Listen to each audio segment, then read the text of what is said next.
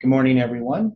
Welcome to this study this week. We're going to be going over some of the stuff from last week, which can be rather complicated. So before we begin, can you join me in a word of prayer? And dear Father in heaven, we are so grateful, Lord, for the time that we have this morning to open your word and to see things that we have never seen before, to be corrected when we are in error. And we pray for Heidi, that your healing hand can be upon her, that she can feel better. And we pray for others, Lord, who are struggling. And we pray for Hung and his family in Vietnam. We're soon to have a baby. And we just ask, Lord, that you can help each of us to obey your voice and to follow and serve you. As we look at these messages, we ask, Lord, that we can understand them and understand how to present them simply to others. Thank you for hearing our prayer. In Jesus' name we pray. Amen. Okay, so just a quick review of what happened last week. So the first thing was we had this line of Jephthah. So the line of Jephthah, we had started at June 22nd, 2014. And in creating this line, and I think this line is just fine, what we had focused upon was the 6 years of Jephthah. And this line is a zoom into the line of the judges, where we have December 6th, 2020, as the empowerment of the first message. I think it is. Let me see, I have to look at one of these charts. Pardon me, the formalization of the first message. And so in zooming into this line, we looked at what these 6 years were, and this was this period of time in which the message of Jephthah was basically rejected. So this is a line of rejection of a message. So all along this way, this message is coming, and it's being rejected and ultimately rejected on December 26th or December 6, 2020. So we still think this is a valid line. So this could be the line of Jephthah. There's nothing wrong with this line at all. Now we know that there's this period of oppression, which is 18 years. Now, if we took this 18 years and we applied it, and I'm trying to see what we have here. So it says from 9/11 to 11/9 is 18 years. Well, it's not, right?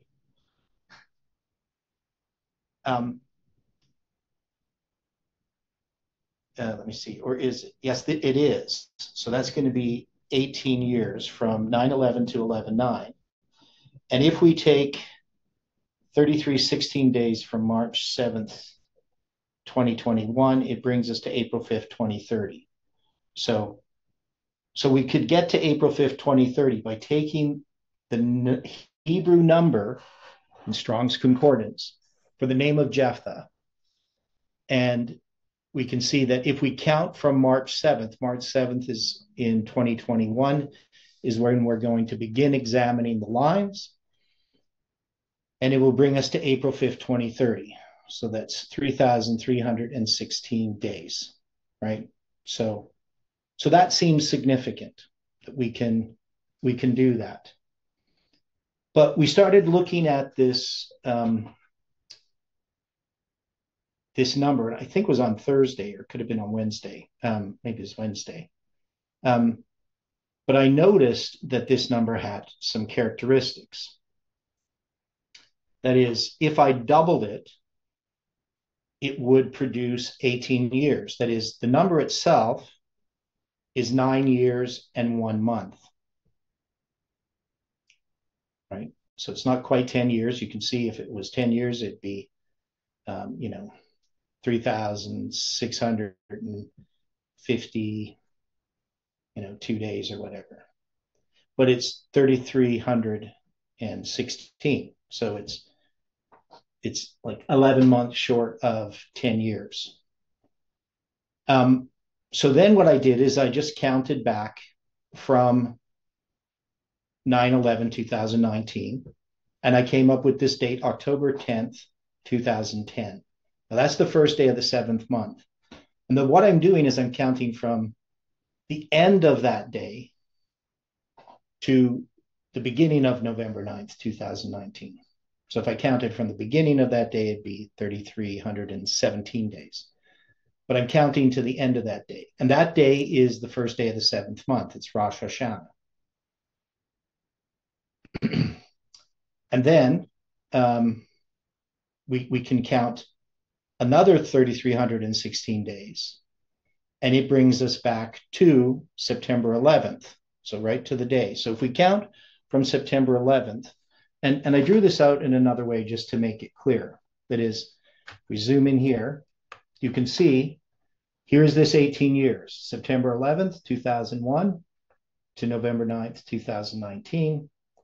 I'm counting, and I put these arrows here to show that I'm counting from the beginning of that day back to the beginning of 9/11. And then I'm going to count from the end of that day to the beginning of November 9th. So that's going to be 18 years, technically 18 years and 2 months. If you go from September 11th, right, you can see that it's the 9th month. And it's obviously it's going to be the 9th day, but depends, where you're starting in a year and how it's going to work out. Now, the interesting thing that I found after the study on Thursday is we had been looking at Shibboleth. Now, Shibboleth, the interesting thing about this word is that it shows up in Judges 12, verse 6. And we had placed this then at December 6th. So December 6, 2020, that's actually 12/6. And so we're taking 12/6, the Shibboleth, and we're placing it there. Now, it's the Hebrew number 7641. So if you take 7641 and you subtract 1467, this is called Capricar's operation. That is, it's based on Capricar's constant. That is, you can take any 4-digit numbers as long as they're not all the same digit. And if you order them from highest to lowest and from lowest to highest, you will eventually get 6174. So that's the constant. Now, the shortest step is if you have 7641, because that is, once you get those 4 digits, the next step is to order them from highest to lowest and lowest to highest and make the subtraction. So then you get 6174, Capricar's constant. So I could put here KC, Capricar's constant, right? And Theodore, I hate doing this, but can you explain that one more time? 7, so you got 3 sevens and 3 sixes, and that's Capricorn. okay, so that there, I didn't explain this part yet. Okay. This number 6174. So this is a constant. That is, if you take any 4-digit numbers and you go through these operations. And so I'll just show you as an example. So we're just going to take any random 4 numbers. So if I had these numbers, if I wanted to find Capricar's constant, I would order these numbers from highest to lowest and lowest to highest. So I just typed in 6874. It doesn't mean anything, but I'm going to go 8764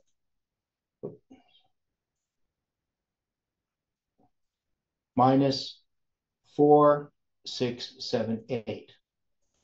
And I'll get this number, right? And then I do it again. So I'm going to go 8640. And I'm going to subtract 468. Right, I don't need to put the 0 in there. And I get these numbers, 8172.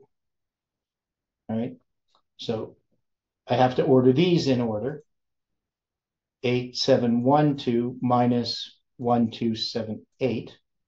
No, you would 8721. Oh, pardon me. Yeah. 8721 minus 1278. Thanks for correcting me there. So I get this number, and this number is already in order. So I only have to subtract 3447. And then I get this number. So this one has to be 9963 minus 3699. Then I get 6264. So I subtract, so I have to go clear, 6642 minus 2466. Now you see, at this step, I have these 4 digits, and these are the 4 digits that are an iteration of Capricar's constant. So now I take these 4 digits, 7641. That's the number for Jephthah. And then I subtract 1467, and I get this number, 6174, which is Capricar's constant. Now, it will never be more than 7 steps, 7 operations to get this number. Now, the shortest step, of course, is to have the numbers. That is, you'll always get to the 4 digits 7641 in some order. And then the next step will be that you get Capricar's constant. So with the name of Jephthah, it already has those 4 digits in the correct order from highest to lowest. All you have to do is subtract the inversion of that, and you will get Capricar's constant. So it's basically one step.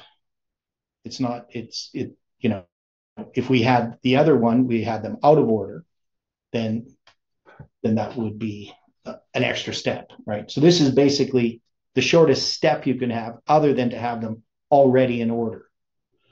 So if I took like 1062 and I put them in order.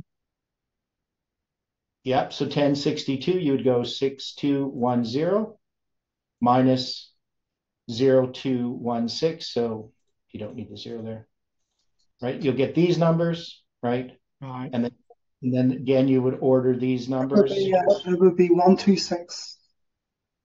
126. Yes, pardon me. Yeah, 126. There we go. You get these numbers, right? And then you would put these in order. 8640 minus 468. Right. Here you get these. And you'll see, actually, one of the steps that you often get is you'll get these 4 numbers in this order. I've noticed when I've done this. That is, I don't know if I get it every time. I haven't paid attention. But these 4 numbers we recognize as July 18, 2020 numbers, right? It had that 126 in it too. Yeah. Yeah, I know. So there's something interesting about this Capricar's constant that, so anyway, we're going to go 8712, because we already did this in the previous calculation. 8721. Yeah, and again, I do it backwards, 8721. So I did the same mistake last time, minus 1278. And then I get this number, which we got before. So the thing is, it will break down to the point where you always get the same 4 digits, right? Oh, okay. Right. So that's what Capricar's constant is. It's this weird thing in math. Now, the point is, Jephthah's name has this symbol in it, right? So we had only, recently discovered Capricar's constant. I can't remember for what reason. Whether it was, I can't remember when we discovered it. It's recently, anyway, within the last couple of weeks, if I remember correctly. But anyway, so we have this name of Jephthah. And so what I did is I drew this out. Now, if we take the number of Jephthah and the number for Shibboleth, and we add them together, we get 10,957. So if we count those as days, that's exactly the number of days from November 9th, 1989 to November 9th, 2019. That is, it's simply 30 years, right? That is, from September 11th to November 9th, 2019 is 18 years and 2 months. And that means this period of time here from November 9th, 1989 to September 11th is 12 years less 2 months, right? So it's 12 years and 18 years. And we've noted this before dealing with Christ. Christ is 30 years old when he's baptized, right? And we know that he comes to the temple when he's 12. So we can take this symbol here,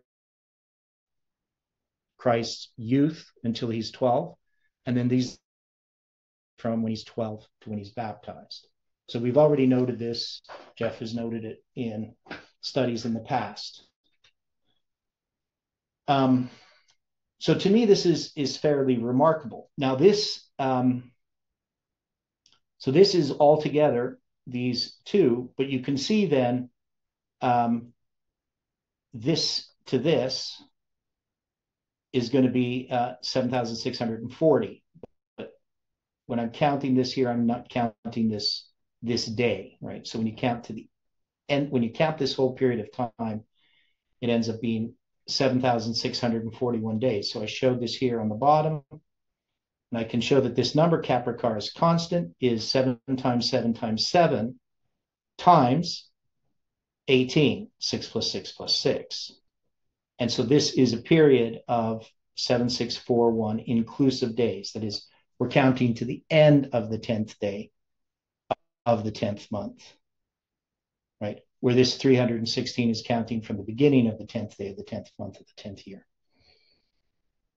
So there's lots of little details in here about these different dates. So this is kind of putting a bunch of different things together. Right now, the focus is upon the Shibboleth and the story of Jephthah. So some interesting things that we can note here. So the first thing is this period of 10,957 days. Now, obviously, it's 30 years to the day. Now, it is a prime number. That is, it's the 1,331st prime number. Right, so this 1331 we've seen with the Mayan calendar that begins in 3113 BC, so an inversion of that. And one of the things about Capricar's constant is that it's telling us that an iteration of a number that is the same 4 digits or 3 digits or whatever in a different order, which we've been doing for a long time, is a significant symbol. That is, just because the numbers aren't in order doesn't mean they're not significant.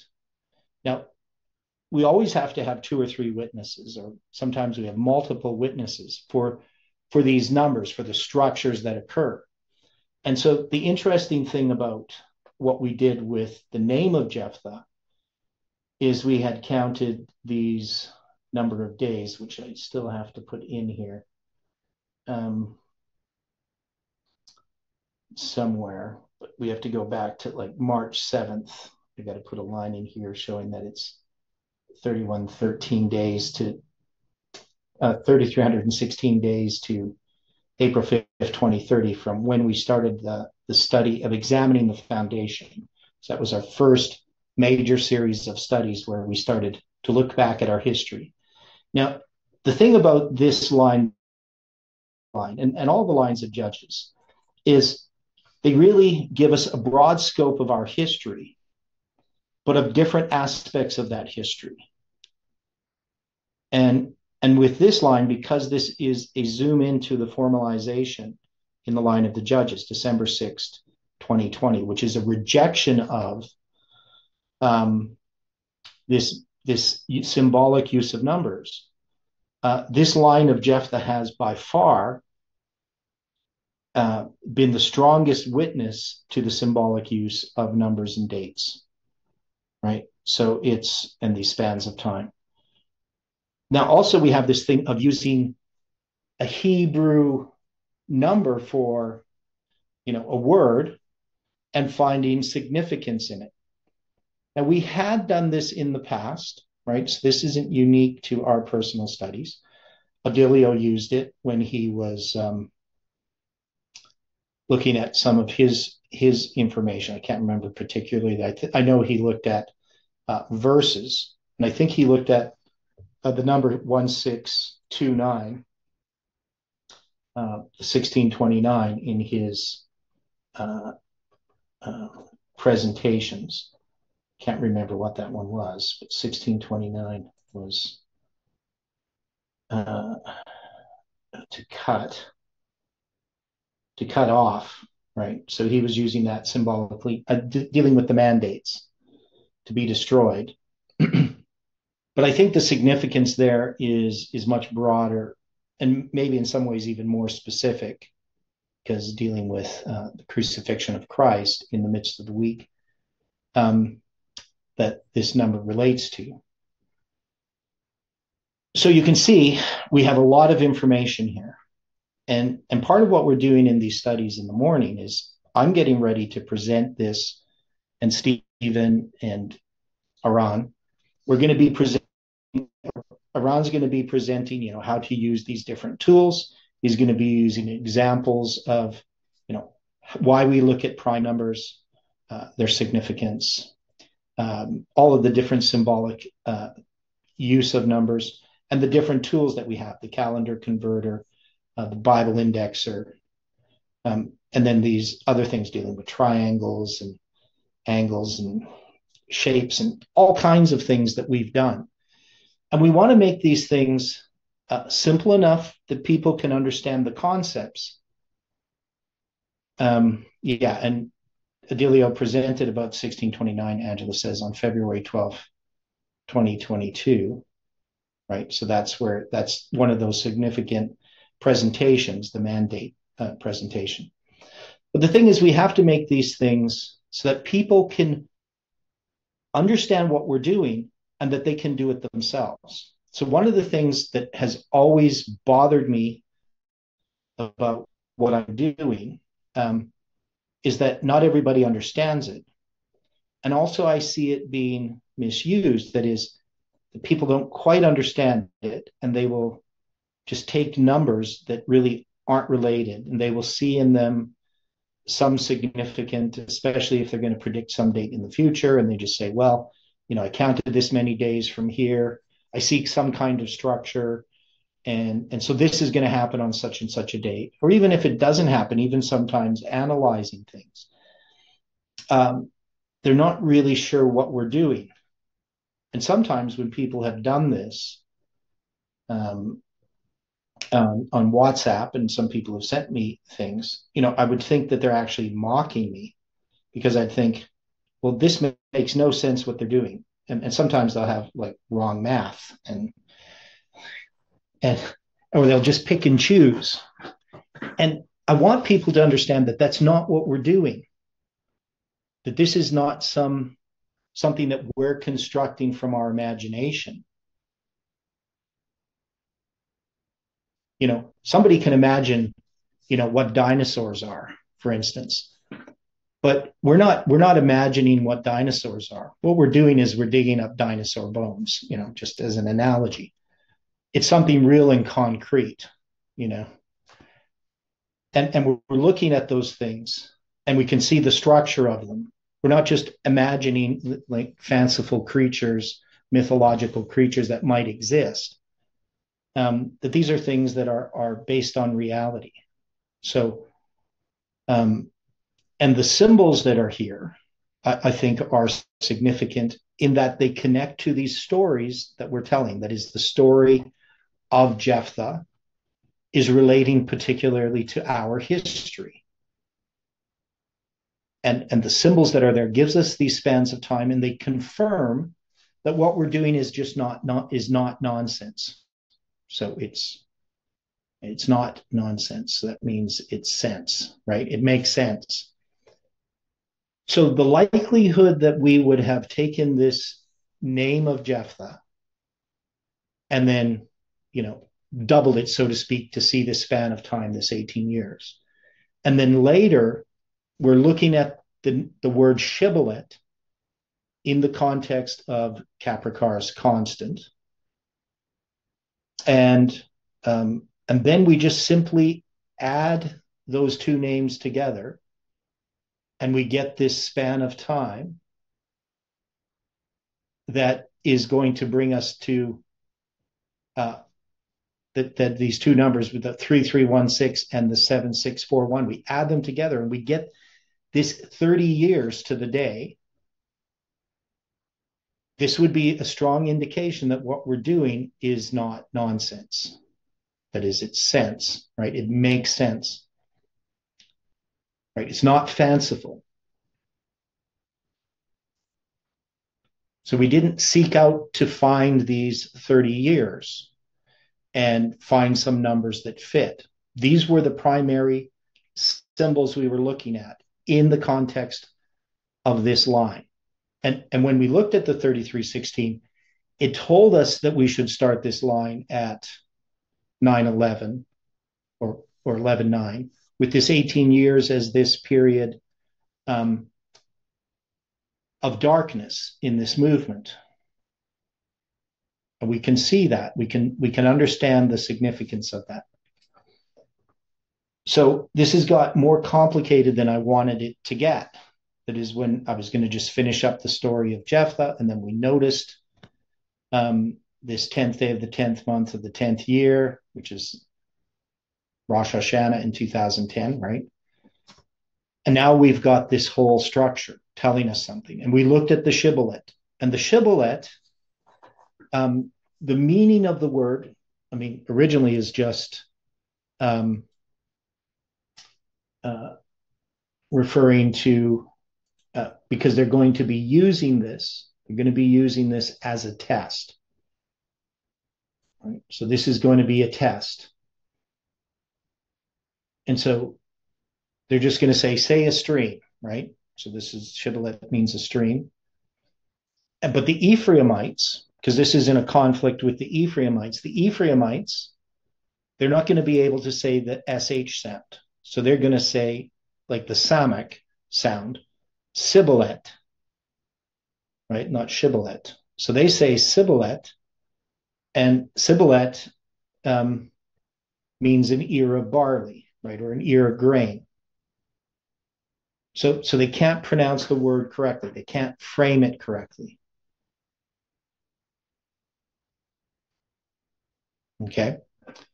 Now, what the word has come to mean in English is some convention that's now outdated. So how would shibboleth, in this context of what we have here, how would this relate to this line?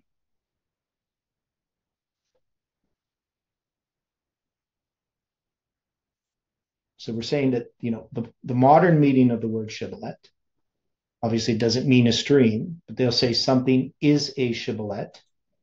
It's an outdated convention. Some people have applied it to, within Adventism, have applied it to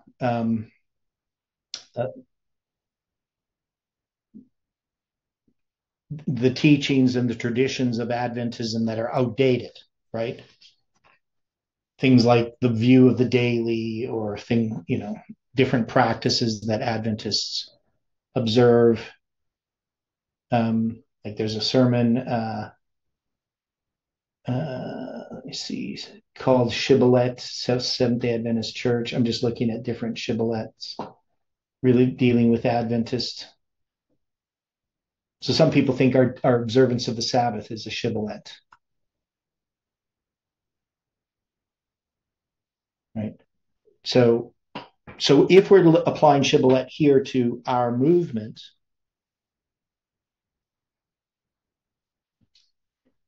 this is a word that can't be pronounced correctly, can't be framed correctly by the Ephraimites, but the Gileadites, the ones who are giving this message, it becomes a test that they present. So what is it? Does it relate to the symbolic use of numbers? Is that what the December 6, 2020 declaration was really saying? That what we did with numbers is a shibboleth? Or does it relate in some other way? Maybe there's some other way to understand this. But we see it relates to these spans of time.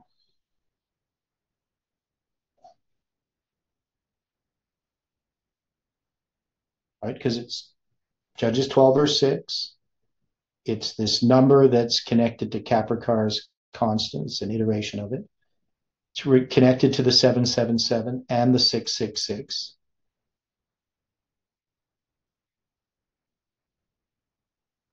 Connects us to the symbolic date of 10-10-10. And even if we take the name Capricar and we do the gematria and we multiply the letters of his name, we get a number that is 3,136,320. And that number is 11 times 11. So 11 times 11 is 121. And there's 25,920 parts in a Hebrew day.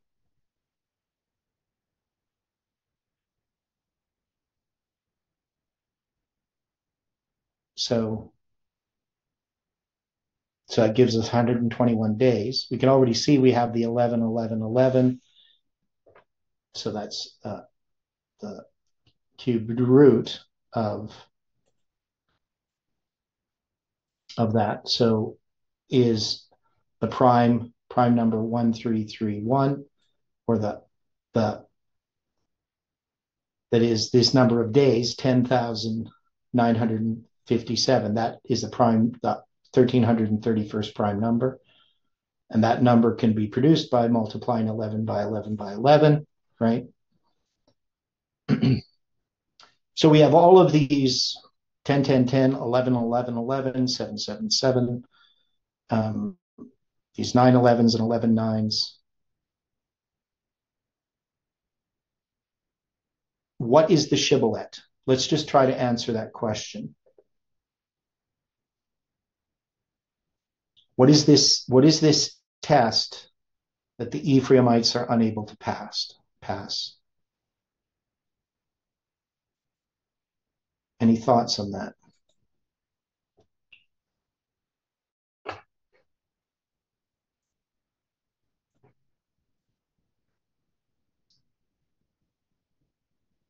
And the Gileadites took the passages of Jordan before the Ephraimites, and it was so that when those Ephraimites which were escaped said, "Let me go over," that the men of Gilead said unto him, "Art thou an Ephraimite?" If he said, "Nay," then said they unto him, "Say now, shibboleth." So, I mean, there's this. So this is the Jordan River, and they want to pass over the Jordan River because they've escaped. Where are they going? These Ephraimites.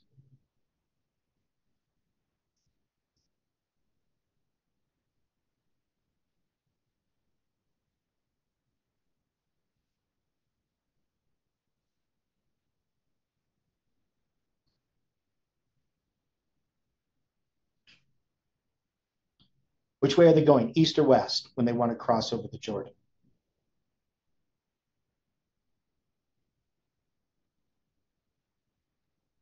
Would it be west? Yeah, they're going to go west because they're in the land of Gilead. They want to go home, right? But they've escaped. And so they want to cross over, but the Gileadites took the passages of Jordan before the Ephraimites. So they want to go west. And so they say, let me go over. The man of Gilead says, art thou an Ephraimite? He says no. And then they just say, well, can you say a stream, right? Shibboleth. And they can't say it. So the Jordan River represents what in our lives?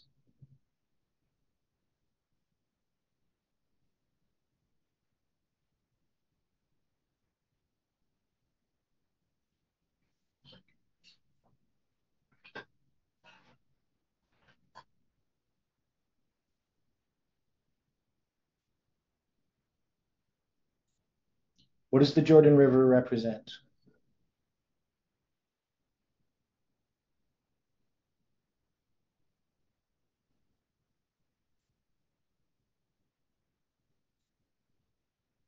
Well, in all the songs, the hymns and so forth, it normally represents you pass over the Jordan, you're entering heaven. Okay, right. Now, we also know baptism occurs there too, and that is a way of entering into God's kingdom through baptism, right? And here they're going into the promised land, right? So they would be coming in the way that the Israelites came in when they crossed over Jordan into the promised land. So in the context of this movement, this would be a symbolic date like September 11th, but also, even November 9th.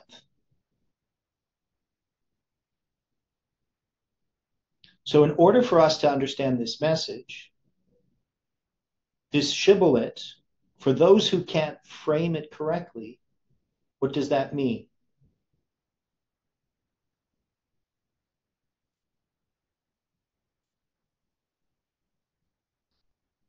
They can't frame it correctly. So they say shibboleth. What is it that they have done?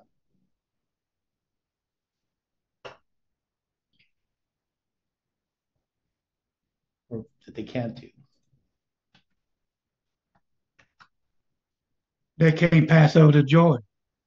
Okay, so they can't, and they can't understand something. They can't frame it properly. Lines on the lines.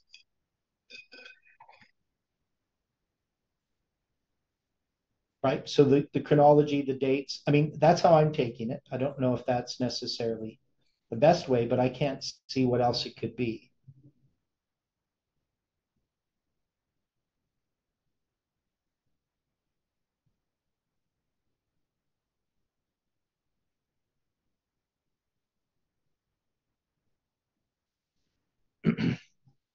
Now, I tried to looking at this word Sibboleth 5451, just as a span of time.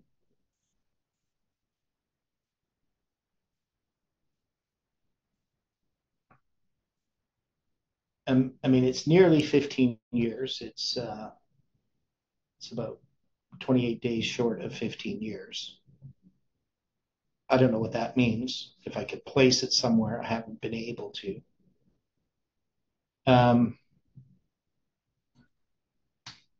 I might not have looked in the right place.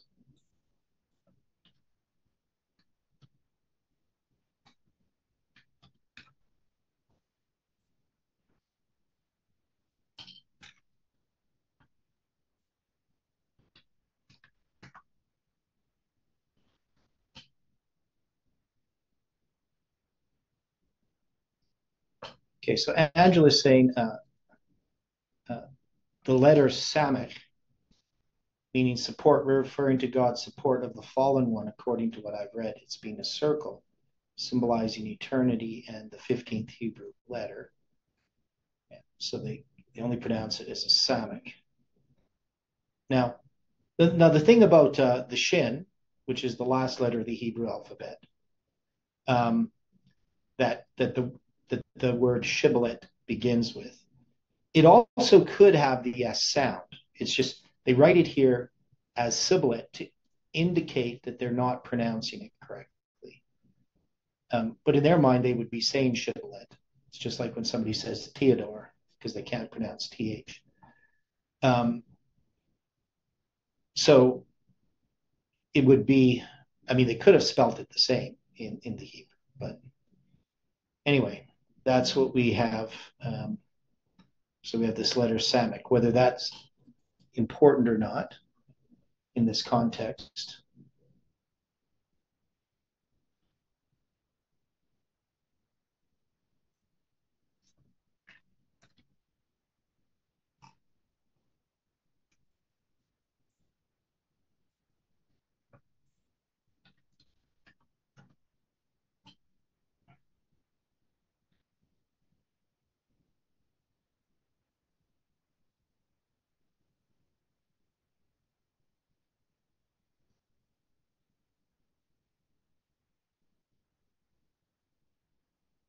So I don't know. I don't have an answer to everything here.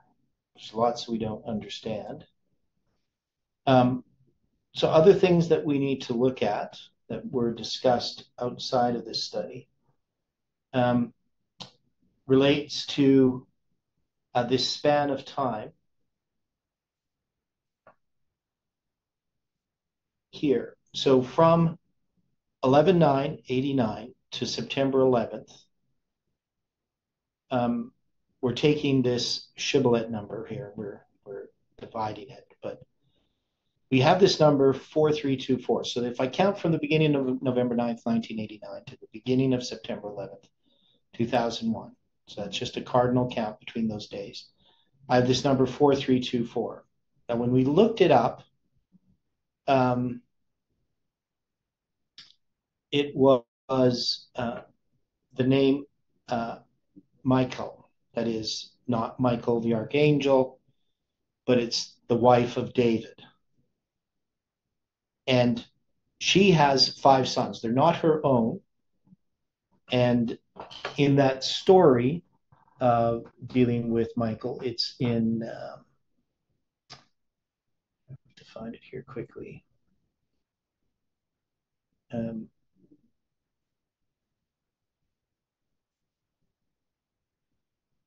So the name Michael, there's disagreement regarding the name because it can refer to a streamlet or a brook, which is what Strong's says. But it's also understood as a diminutive of Michael in the name of Christ. So Michael. But it's just a diminutive. That's a shortened form of it. So it leaves out the aleph. So it's mem, yod, kaf, lamed instead of mem, yod, kaf, aleph, lamed. Right, so it leaves out one of the consonants. Now, the thing about Michael that's interesting, the wife of David, is she isn't going to have any children. She's going to have a curse put upon her because when David danced before the Lord, she's going to be offended. And I'm trying to find the verse here.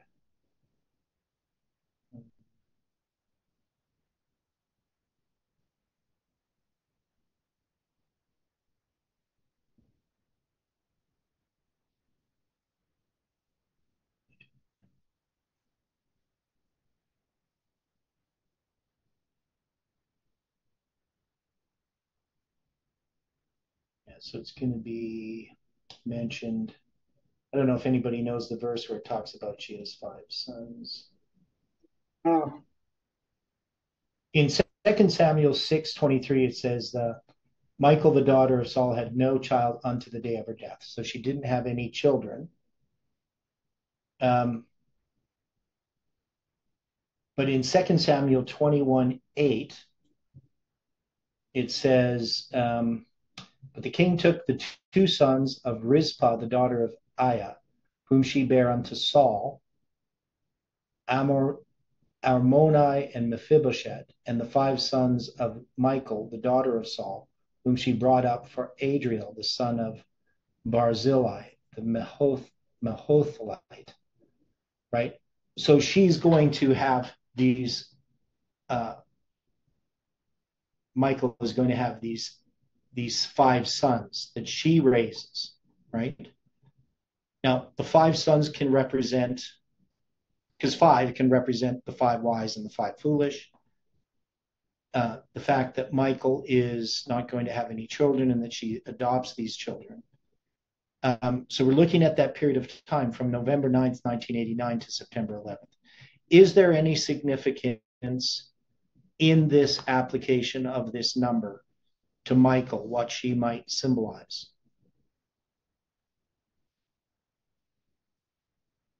Or we would just cast away that number 4324 as not being significant in relationship to the name Michael.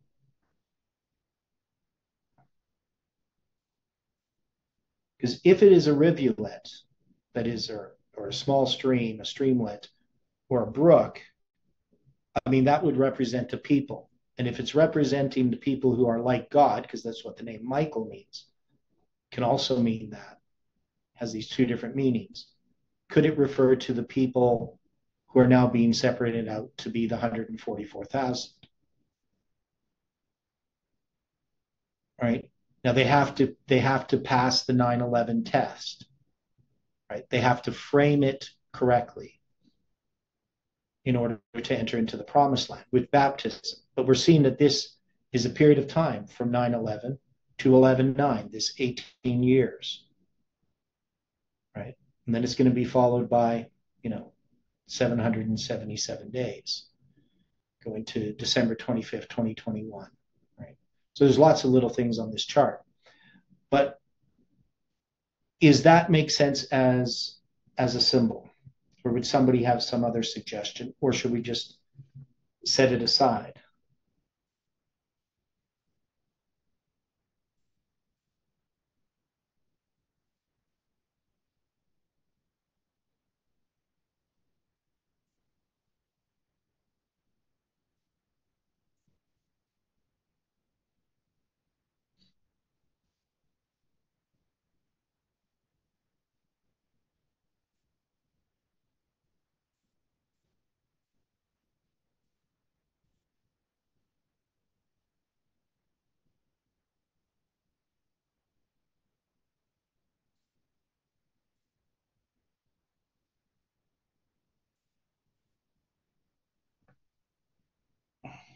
Anybody have a suggestion what we should do with that?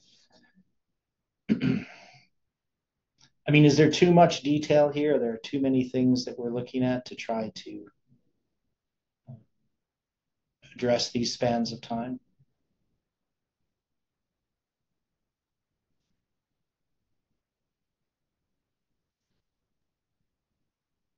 I don't think there's a thing in God's word that can be set aside and forgotten. That the problem is there's so much in God's word that we're just trying to decrypt right now, and it's just a flood of light. It's just amazing.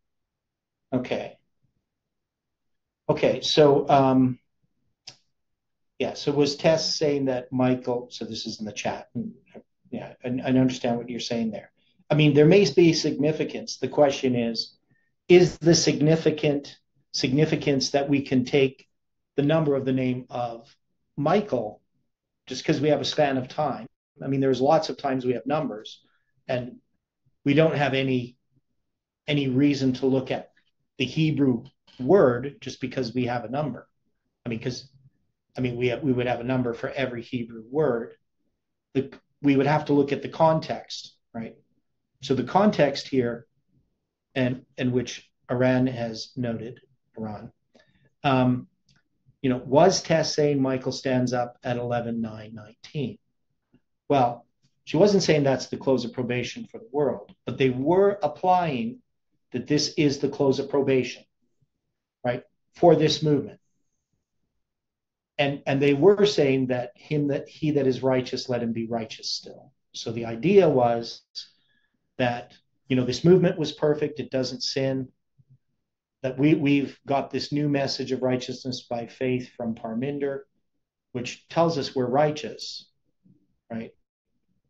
We can actually believe we're righteous because of what Parminder has told us about the nature of man. And so when we get to November 9th, 2019, we're going to be these perfect people.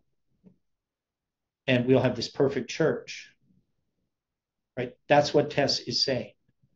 So, and we know 11:9 and 9:11 come together, right? That is, they're the same way mark. And so if we can look at this 11:9, 89, and see Michael, which is a diminutive of Michael the archangel's name, Christ, and we can see that we have the baptism and this close of probation tied together. Now we know that, of course, Christ is 12 years old at 9/11 and he's 30 at 11:9. He's at the temple with the priests, Passover. Right? So he's 12, and then 18 years later, he's going to be baptized. But we can see how those symbols come together here. And maybe that's what's being said by this. That this whole test of this movement is a test that's going to develop the character of Christ for those who can stand at the close of probation, which isn't November 9th, right? It is a type of a close of probation. But it's the close of probation for the false priests, not for the true priests, right? People close their probation. That is, they reject light. But those who are following God have not had their probation closed. They continue to receive light. Now, their probation will close when Michael stands up, after the Sunday law, after the loud cry. But within this line, this story of Judges that's telling us about our history, it's telling us something about our history in these lines that are giving light for our feet at the present time.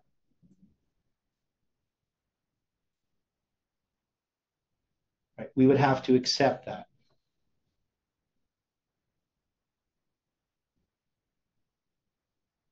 So when we look at these 30 years, we get to November 9th, we can see that in this line, this is this period of time prior to the time of the end, right? The time of the end is going to be 11:9. We have the 18 years of darkness, but it even goes further back to these 30 years. And then we have an increase of knowledge. And this is going to be marked by the end of the Levitical chiasm. Jeff is going to introduce an understanding that explains the structure that this movement had passed through, dealing with time setting. And he's going to present that on March 31st, 2020. So he's going to present this about the Levitical chiasm. And then we're going to have this date, June 22nd, 2020. That's where we're going to take this message and give it to the world, right? It's published on June 21st, but on June 22nd, the message goes to the world. And that's 226 days after November 9th, 2019. And 226 is a mirror of 622, June 22nd. Or you could just take it as the 22nd day of the 6th month, right? And we use Judges 11:11 to mark those two dates, March 31st and June 22nd. And then we say the message is formalized with that October 30th, 2020 committee. 10 times 30 is 300, relates to the 300 years that are mentioned in those verses. We have the tragic vow, right? And then we have this December 6th, 2020 declaration. So it's just explaining all those things we explained.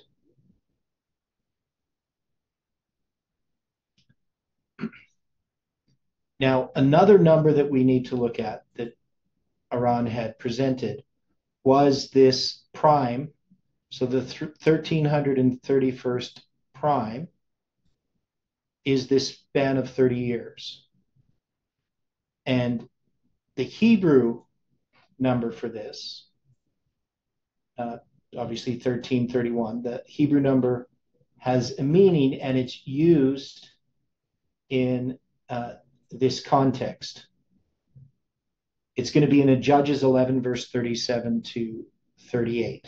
It's going to be used in those two verses. So let's take a look at them.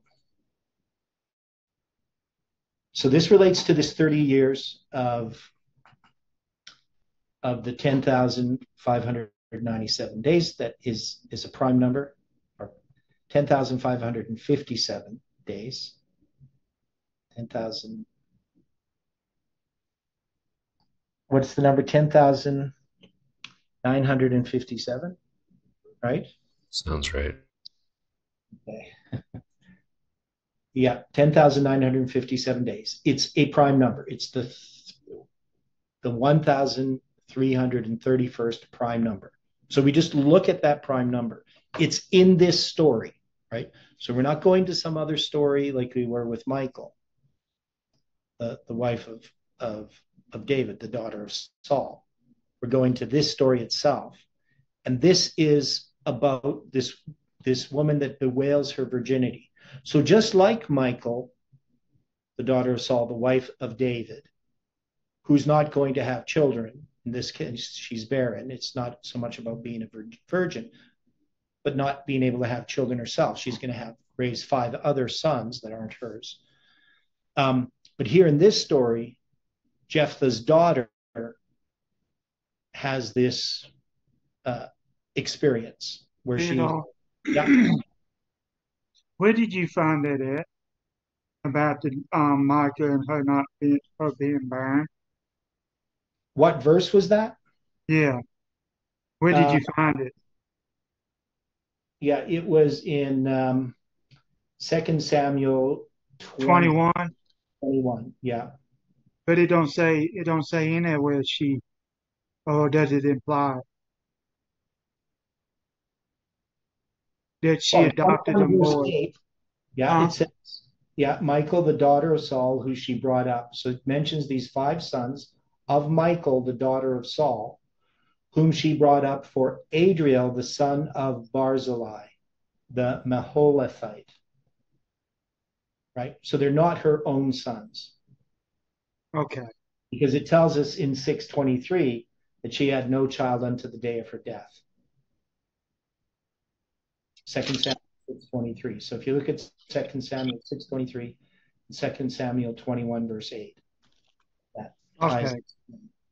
Okay. So she never had her own children, but she did raise 5 sons, which are going to be killed, right, in this story. But anyway, getting back to this number, oops, I need to go. So the 1331, this is a word that refers to virginity, right? Or the tokens of virginity. So if you look it up, the first place it's mentioned is Leviticus 21:13, and he shall take a wife of her virginity, it says. In Deuteronomy 22:15, the tokens of the damsel, they have to take and bring forth the tokens of the damsel's virginity unto the elders of the city of the gate, right? Mentions the same thing in 17 and 20. So Deuteronomy 22:15, 17, and 20. And then in Judges 11, verse 37 and 38. It's also talked about in Ezekiel 23:2 and 23:8. But here in this passage, in Judges 11:37, she's going to bewail her virginity upon the mountains, right? So this is in this verse and this verse. Right, so both verses. Bewail my virginity and bewail her virginity.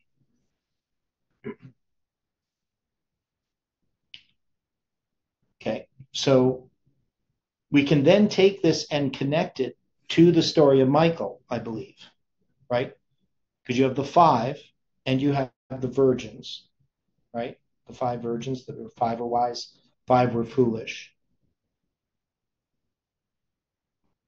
And this is connected to the rash vow. Now, how do we understand the rash vow? How did we place that upon the line? Or the tragic vow?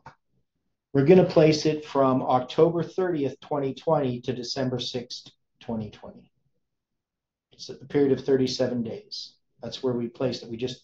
We put that story, we placed it between the October 30th, 2020 committee and December 6th, 2020.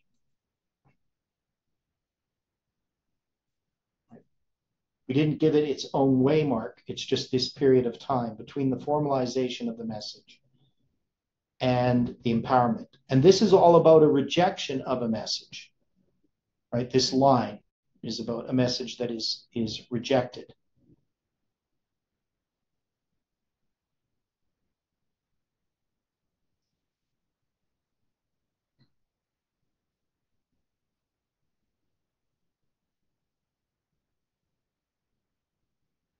Now, these two waymarks, midnight and the midnight cry, that's what the formalization and empowerment of the second angel represent.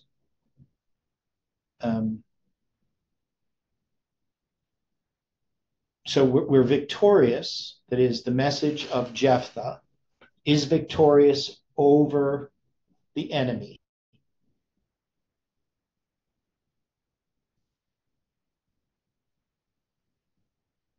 And between the period where, because the Judges 11, 12 to 27 is dealing with this negotiation that goes on, this correction of history because of misrepresentation of history. And then in that period of time, there's this victory of the message of Jephthah. But there's a tragic vow associated with it. And that's going to culminate in this story of Jephthah's daughter that we're putting in that history.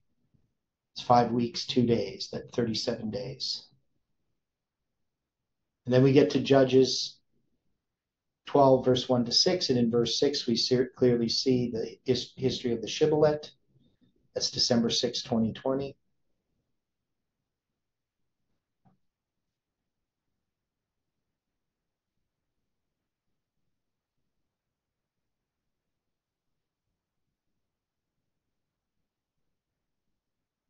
So the tragic vow relates to what?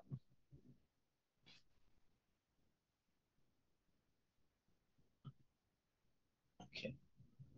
So Angela put something in the chat, which, okay. 2 Peter 3, verse 16.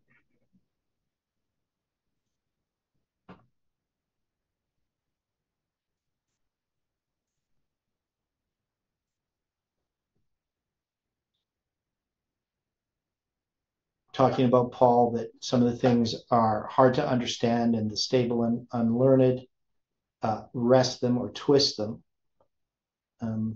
as they also do the other scriptures, unto their own destruction. And so obviously there are people who are skeptical and scornful about our studies who, without examining them consistently, which is true.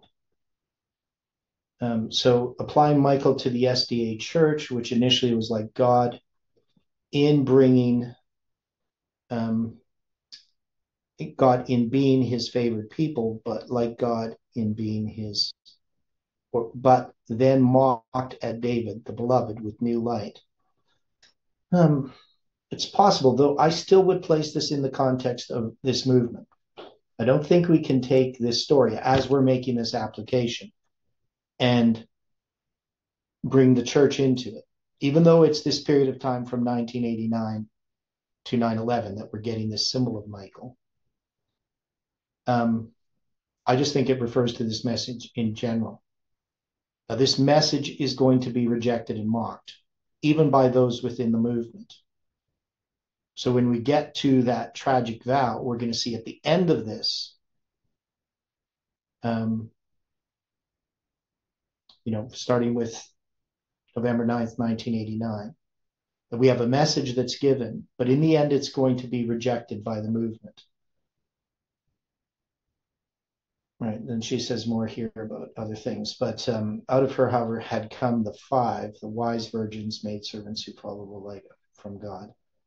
Yeah. So I don't know anyway, I don't think I would apply it to the SDA Church. In this context, this is about this movement. So this movement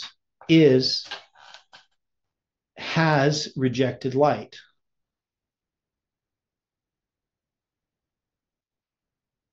I think the thing that bothers me the most about what we're finding is, and based also on questions that people have been asking me, we have a movement that was raised up by God. And this movement pretty much has rejected the message that was given. I mean, we can't look at what's happening in the movement presently as following the light that was given this movement.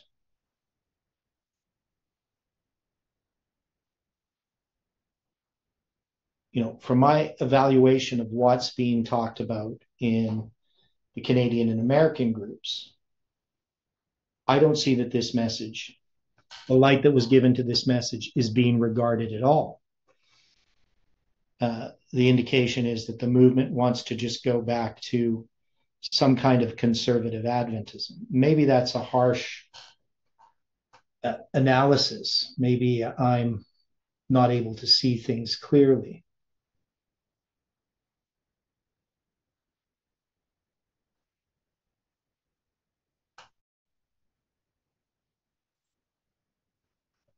I don't know. What do people think? That this line continues to show that this movement has departed from God. I mean, obviously, December 6, 2020, we know that FFA, the main organization of this movement, rejects the message that the movement had been giving.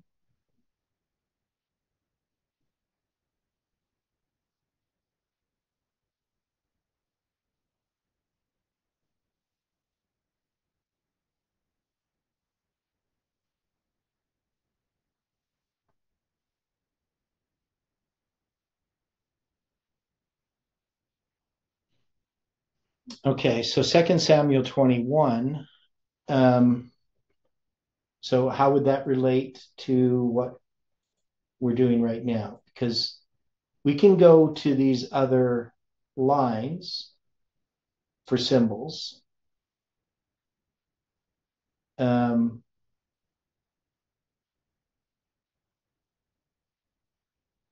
I don't think we can just jump around like that. I mean, we can take the symbol of Michael, but we're not taking this whole story, right? At least that's the way I look at it. We're just taking the name of Michael, the fact that who she is, that she had 5 sons, that she's going to be barren, so she takes 5 adopted sons. She is representative of Michael, the archangel, Christ.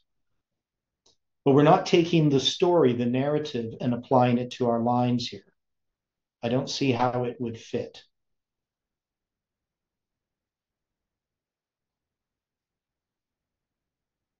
So Angela's just saying that in that there is 3 consecutive famine years. Now, that's going to be where exactly, Angela?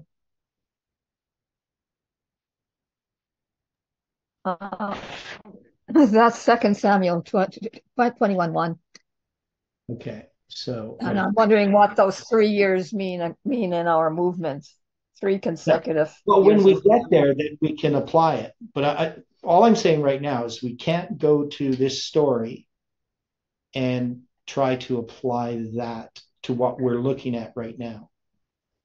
Okay. Because when we get to 2 Samuel, because we will get there, we're going to be dealing with the lines of Saul, David, and Solomon, right? When we get to these stories later on, and then we can see where they apply. But definitely there are 3 years. Then there was in famine. There was a famine in the days of David, 3 years, year after year, right? So this is going to be the context in which that story happens, but that's not the story that we're addressing right now. Like sometimes the stories can give light on symbols. But I would just say that, once we start jumping into the other stories, we have to look at why we're there. We're there because of Michael, the name Michael, and the 4,324 days from November 9th, 1989 to 9/11, right? And since we looked at these numbers of Jephthah's name and the number for Shibboleth, we had within that span this number. And so I think that we can safely say that we don't just set it aside, but we can't make it more than it is. It's a symbol of Michael, but it's also a symbol of a remnant, a small stream, a brook, right? A people. Now, we could say that those people come out of the SDA church, 1989. But the Michael there is not representing, we're not going to take the fact that Michael mocked David and apply it to this line, because that's not the symbol we're using. It's representing Christ. It's representing the 144,000, those that develop the character of Christ. They come out of the SDA church, so to speak. We're not leaving the SDA church, but it's the remnant of God's people at the end of the world, right? That's what this line is representing from 1989 to the Sunday law, right? This is our history.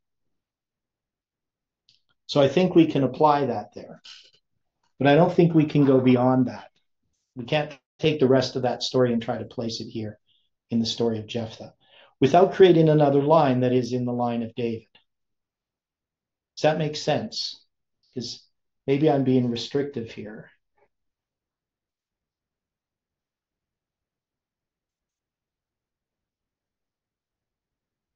But that's how I understand when we look at a line, right? When we take a symbol, we can find a symbol someplace else.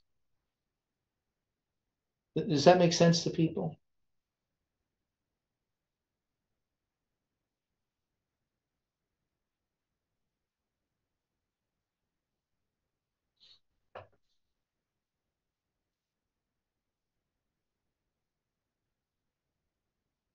So one of the things we see is these symbols that we can place on this line in the story of Jephthah. They're going to give us a chronological structure. They're going to give us symbols that allow us to interpret this line so that we're not just shooting in the dark here. We can see that this relates to our history. It tells us something about December 6, 2020.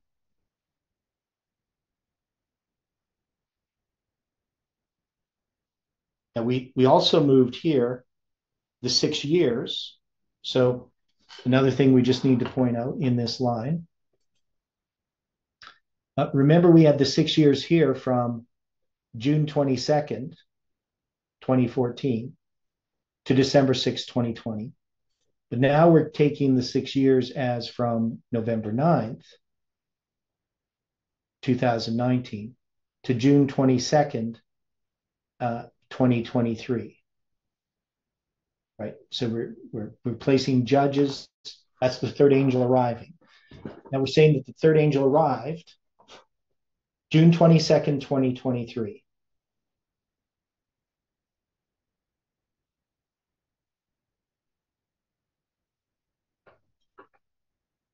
So what is it that we're speaking about here? 6 times 220. This is 1320. So what's the 1320 about?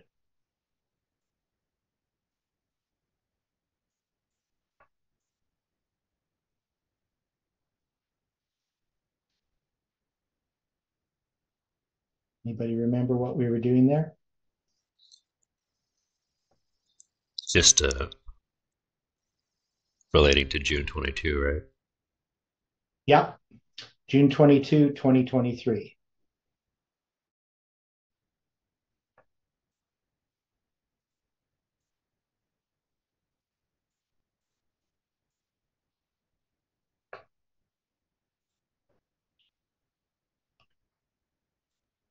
That 43, 42 you got on the line, that matches Micah, don't it? The Hebrew number. Okay. So when we count from November, okay, what were you saying?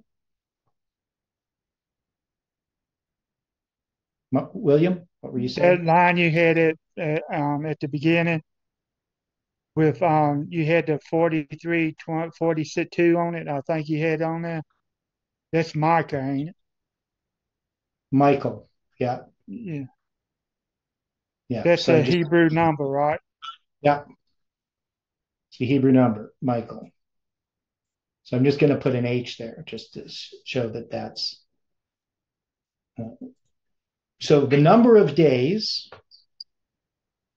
exclusive count from November 9th, 2019 to June 22nd, 2022, or is it 2023, pardon me, right? So June 22nd, 2023, right? This number of days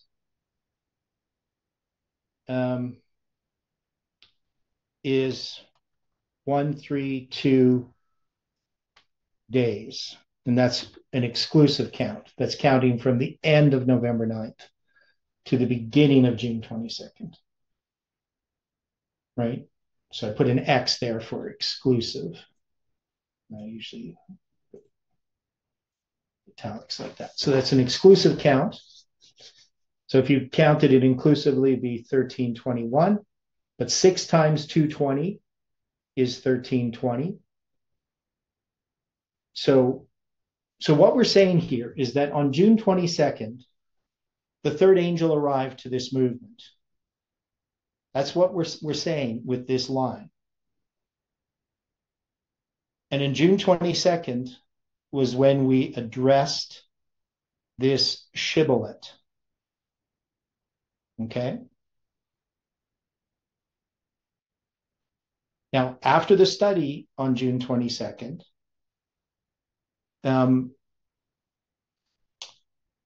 I noticed this addition of 3316 and 7641, that it ended up being this 30 years. So we didn't get that in the study on Thursday. We had addressed part of it, but we never put that together.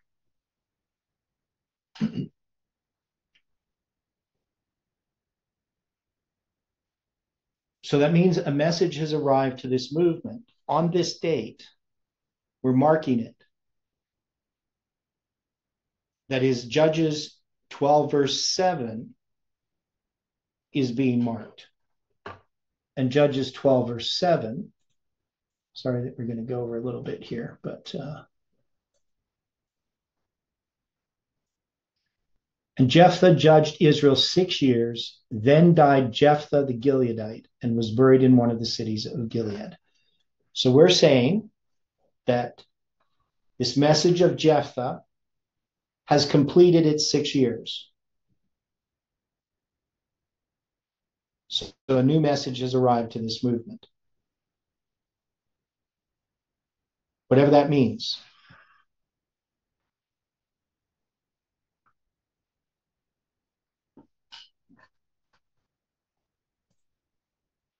But if we're going to believe these lines, what they're telling us I think we have to accept that that's the case. That now this message of Jephthah is particular to, on this line, December 6, 2020, right? That is, it's a zoom in to December 6, 2020.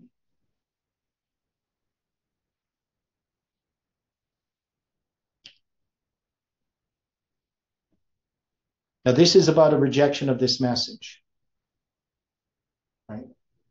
I believe that this message was rejected officially on June 22nd, 2023.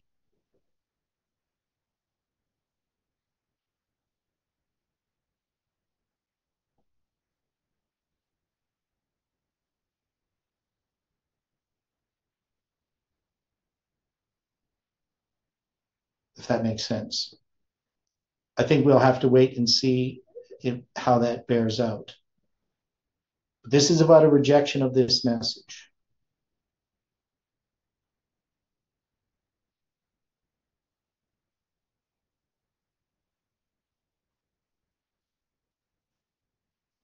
Okay. So it may seem rather, I mean, this is a difficult study. It's difficult because there's a lot of information.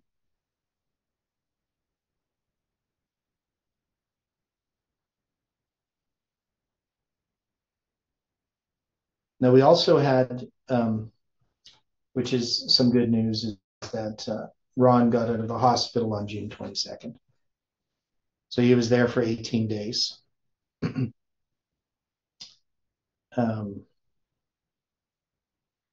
that's good. So I think he's going to be doing better.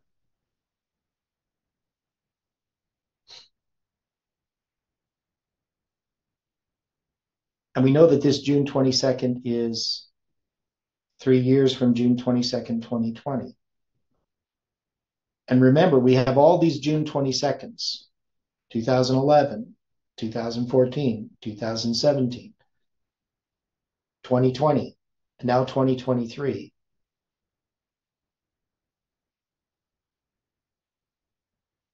We have 5 of those June 22nds that are marked in our lines.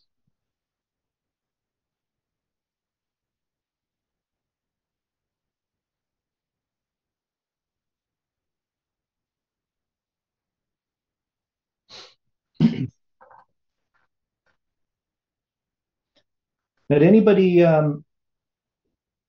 follow the studies on Sabbath from, is it the Canadian group? Anybody see any of those studies? Yeah, I seen them. Some of them. Okay. So who was the lady? I don't know who the lady was. She was doing Sabbath school, um, but they did it. It was like they was at a church and they was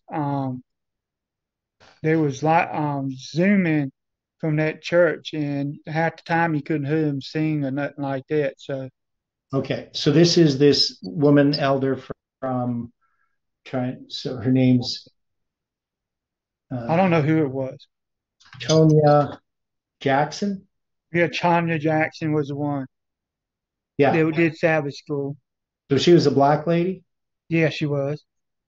So yeah. So She's an elder. Elder Tonya Jackson.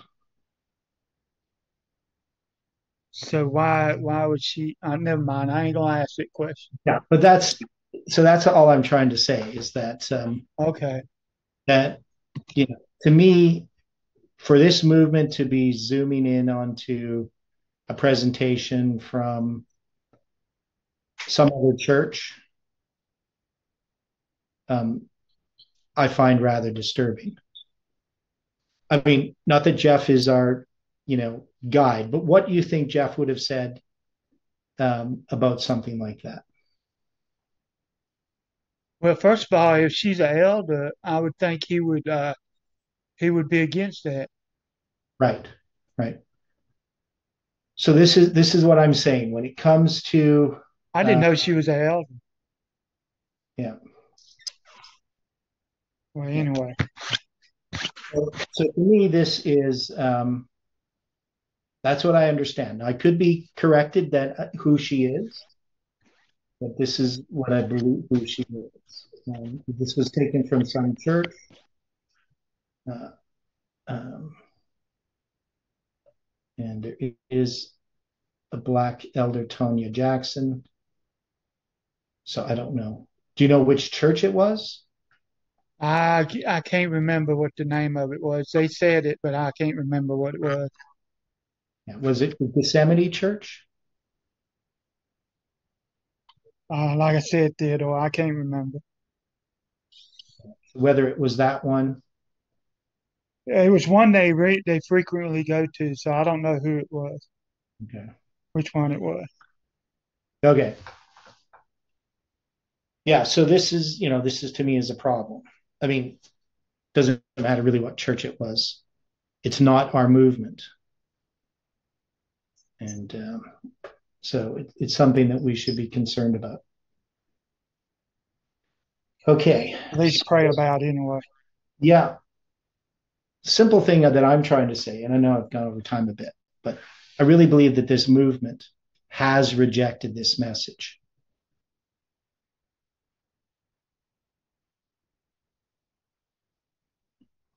In the vast majority of people in this movement really don't have an interest in this message. They have no interest in what we're studying. They have no interest in examining the foundation or understanding the lines. They're finding light in things that are darkness. So it's not something that's pleasant to think about. I am going to say this about Norman. He did say something about he didn't have nothing to do with New Age or something like that. I think he's what he was saying. Maimon Wilson? Naaman Wilson, yeah. Yeah, but he does. He might do, but I'm just saying what he said. Some guy brought up something in the audience, yeah, and he said that that's New Age and we shouldn't be involved in. So, right. But people can be involved in New Age and not know it. That's right. So I understand. I know he's trying to do the right thing. I don't think he's 100% off, but he's doing things that are not Adventist. Anyway, but yeah, it's a difficult thing to talk about, to see what's happening to this movement. But anyway, we're going to close with prayer. The dear Father in heaven, we lift up one another in prayer. You know, Lord, that the temptations are all around us.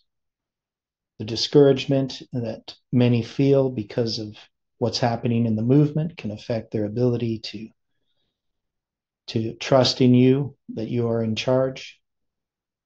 And Lord, we know that you are leading. We need you. Help us to depend upon you for righteousness, depend upon you for light. Help us to encourage one another, to lift them up. We pray, Lord, that we can minister to those around us and to those in this movement. And we thank you for all the things you are doing. In Jesus' name we pray. Amen.